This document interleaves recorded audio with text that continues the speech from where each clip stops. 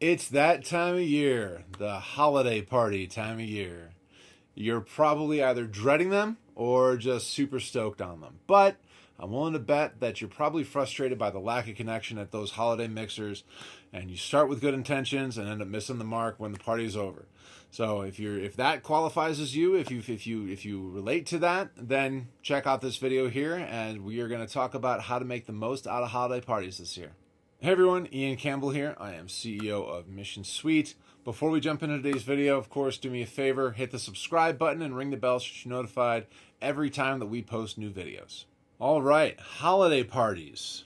All the things that go around them. No, we're not talking about holiday recipes. We're not debating the best cocktails to have at the office mixer. We are talking about holiday parties, networking, and how successful business owners and successful salespeople use these festive events to build and maintain their clients, their contact relationships, and their partner relationships. So let's jump in here and talk about how you can use these events to best build your business. Now, first things first, let's talk a little bit about something that's near and dear to my heart, building out your referral network. Successful business owners, salespeople, and marketers are often very active members of referral networks. We're always busy staying in touch with our clients, but they also nurture relationships within their referral network. And as you probably already know, the holidays are a great time to connect and to reconnect. Now, to quickly recap here, if you're unfamiliar with the concept of a referral network, it's basically a group of business owners and professionals who all work together to grow their businesses or advance their careers in some way. Oftentimes, they're going to meet regularly. They're going to strategize on how to grow with one another and help one another do that as well.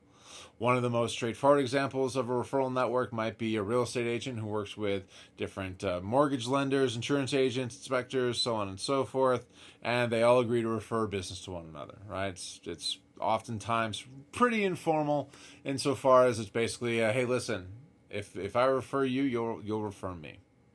Right. Referral groups, though, they often organize over the holidays in an effort to maximize the effort that they're putting into one another. Right. They go to each other's events. They're going to collaborate to throw a party, to share in the cheers, share in the goodwill, and also share the client base. Smart business owners are always going to maintain an active group of at least 3 to 5 key people who regularly send them qualified leads, and those are the people that oftentimes are going to be doing this. You should be, if you're not already, part of a referral network of some sort. Dig into your CRM, right? Generate a list of your top business contacts, those who offer potential alignment with your business. Attend their holiday events or invite them to yours. Plant the seeds for strategic partnership.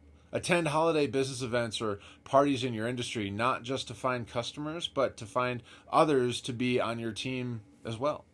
If you think holiday networking is hard, well, know that building a good referral team is even harder. But just like the party, you're going to have fun once you get there. Right? Referral networks are the most reliable way to grow your business, but one bad apple can take down the whole tree. So it's super important to make sure to work with those who hold themselves to the highest standards and highest level of integrity. Staying connected doesn't have to be an arduous task. Using a CRM that can help you do this is really effective, right? Something like Mission Suite, of course, working for you in the background can really lessen the burden on your time and your effort and can help you organize those contacts really effectively. Another great way to use holiday parties is to strengthen your connection to current and past clients. Great business relationships are obviously crucial to growing your business, and holiday parties are a great way to reach out and remind other people that you appreciate them and our presence in their world, specifically if they're a client of yours or a customer of yours. Like everyone else, customers are stretched pretty thin during the holidays, so it's always important to structure some sort of an event that will provide an incentive for them to attend and maximize your efforts to strengthen those relationships. So what can you do to maximize your chances of connecting with your customers over the holidays? Well, many business owners are going to have customer appreciation parties over the holidays, right? It's kind of the standard, right? The office Christmas party that everybody gets invited to. Right? They're going to provide some sort of a gift or some sort of experience for their customers, for the clients. For example, an event might be held at a winery where customers will receive a bottle of a yet-to-be-released wine if they attend, a movie screening with complimentary refreshments, tickets to a sporting event where everyone's going to get to sit together and celebrate the holidays, or an exclusive VIP concert. Right? These are all great ways to kind of separate yourself from the standard holiday party, right? But if you can't afford that, don't worry about it. The event doesn't have to be extravagant. It just needs to be a warm and memorable experience that lets your customers and clients know that you actually care about them and that you're going to be remembering them, so that they'll remember you and they'll talk about you going forward, and they'll remember you. They'll reach out to you when they have a need. Special guests are another way to entice customers to your party. This could be something like a motivational speaker, an author, a well-known musician, something like that. Or you could hold a charitable event. But giving together makes everyone feel good and is a great way to grow solid relationships. There are countless ways to show your customers that you care about them.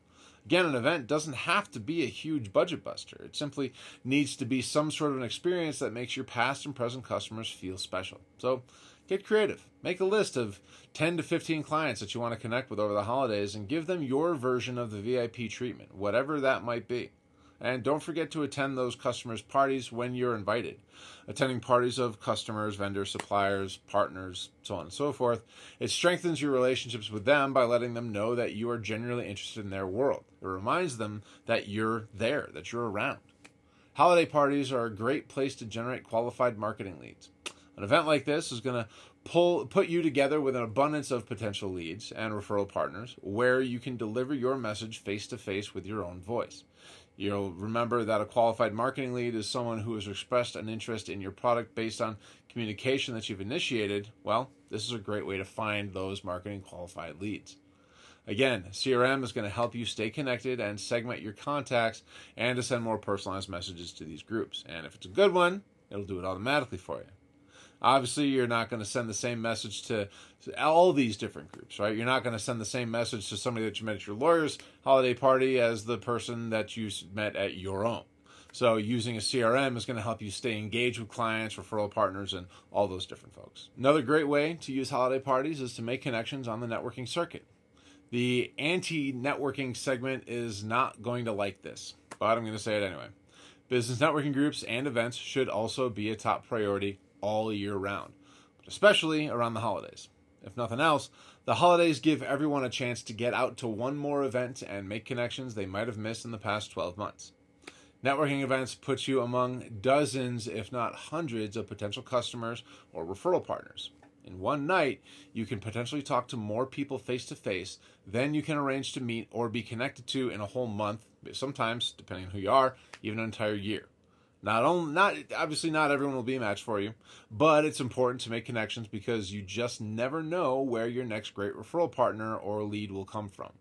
Look at networking events not just as a chance to boost your business, but to practice your elevator pitch, right? Boost your confidence in that. And most importantly, build relationships with new and existing referral partners. Attend as many events as you can and make a point of working the room. Talk to those people that you know, of course, but introduce yourself to the people that you don't know. Make sure that you're making those new connections, right? Go prepared with a well-rehearsed pitch, of course. Obviously, bring a bunch of business cards, because while you may not be able to have a substantive conversation at a crowded cocktail reception, you can at least make a memorable impression and ask for a post-holiday meeting with your most promising leads. The most important step comes after the event, though, and that's the follow-up. I know I've talked about this before. I will continue to talk about it because it is the single most important step for anything that we do when it comes to networking and referrals. Because we're going to talk more about this at the end, right? But right now, think about this. All the time that you spend shaking hands, right, and all the time that you spend networking is all lost if you don't reach out to those contacts after the event and stay top of mind. And strangely enough, this is where so many of us fail. Good CRM, using a system like Mission Suite can make this part a lot easier. It can actually automate it, and it can help you better connect with that contact. Get those contacts entered in your system, and you have a charming, encouraging email that goes out to them the very next day or right off the bat.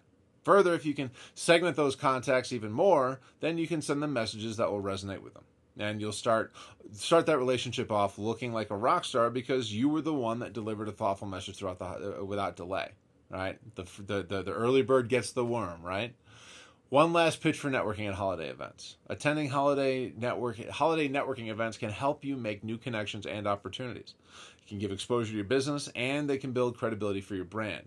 Professional networking isn't all about getting new leads. We've talked about this, I don't even know how many times before. It's not about getting leads. It's about letting your business be known and building your reputation. Now, I know that we just talked about the fact that networking isn't exactly about new business, but we can't avoid the fact that that is a big part of the reason that we do this, right? So whatever holiday parties that you decide to hold or the ones that you go to, the objective is to connect with and spend quality time with your customers and partners and provide an environment where you can talk to them. And more importantly, where you can listen to them. The keyword here being listen, because people love talking about themselves and they love to be heard. So get creative. Mentally prepare a list of questions, conversation starters, if you will, that are going to get people talking about themselves, talking about their businesses. Listen for business challenges, listen for opportunities faced by the people that you meet to find out what problems your company might be able to solve for them, right? Discover what a business owner is going to be focusing on in the new year and figure out how you or your firm or maybe one of your referral partners can help them. Holiday parties provide an excellent opportunity to communicate face-to-face. If you put yourself in the role of a listener, then you can usually find ways to help customers, both old and new. So listen to discover those who have the potential to enter a mutually beneficial relationship with you. If you've ever listened and later recalled a detail, a contact shared, well, you know the impact can be really big. I think that one of the key elements of successful networking is really, truly listening. And I've known a few salespeople in my day who were probably okay at the sales game, but because they were so good at listening, they won people over and won deals all day long. It's easy to do sometimes, but it can be really, really impactful to make someone feel really important. So, okay, let's move on, because as promised, I do want to talk a little bit about the one thing that I will never stop talking about, and that is the follow-up. Follow-up, follow-up, follow-up, follow-up, follow-up, follow-up, follow-up. I can keep going. I know that after working all day and then attending a party, you're probably going to be pretty tired. But if you hang in there just a little bit longer, this is really the important part of that, right? Because otherwise it all goes away. You've talked to a lot of people. You listen, you learn about their businesses, their challenges, their goals, all that sort of stuff. Maybe you've found a good referral partner. Who knows? You've taken a lot of notes, probably mentally, about all the people that you've connected with and entered everything that you know about them in your CRM. And you've probably got at least a handful of new qualified marketing leads. Now the party's just getting started, though. Now is the time to get your messages together. Think about a handwritten note to the people that you celebrated with to reinforce some sort of an ongoing conversation. Now you've made the initiative to get to know someone at an event. Your potential customer, partner, alliance will welcome your call and look forward to meeting with you. Now you're positioned to build upon that relationship, but only if you follow up.